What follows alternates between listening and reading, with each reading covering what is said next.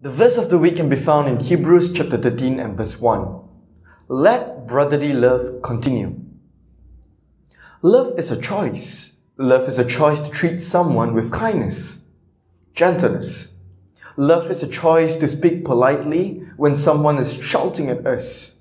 Love is a choice to sacrifice their own life to save someone who tries to kill them. Love is a choice, and Jesus chose to love.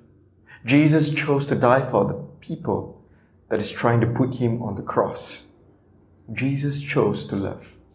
Whether that person is a doctor, a nurse, a teacher, or a student, somebody who is rich or somebody who is poor, somebody who has a lot of friends or someone who prefers to be alone, whoever that person is, Jesus has died for them. The verse says, let brotherly love continue. There are many other ways to show love. And here are 2 ways that I've learned to love others better. Number 1, remember that God forgives me and does not stop to shower His blessings on me. The mistakes that I have, the sins that I have, how many times that I've hurt Jesus, how many times that I've hurt others, my friends, my family members. But God always forgives me, and He sent all His love to me through my friends and families when they say that I forgive you when I'm doing something wrong. Remember that God forgives me and never stops to shower His blessing on me. Number 2, pray for the person whom I am angry about.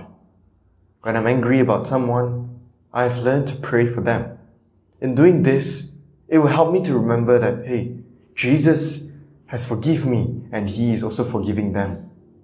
Our enemy is not flesh and blood, but Satan the devil.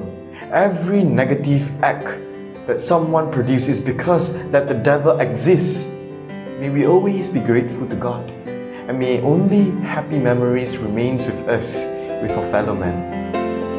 Thank you for listening.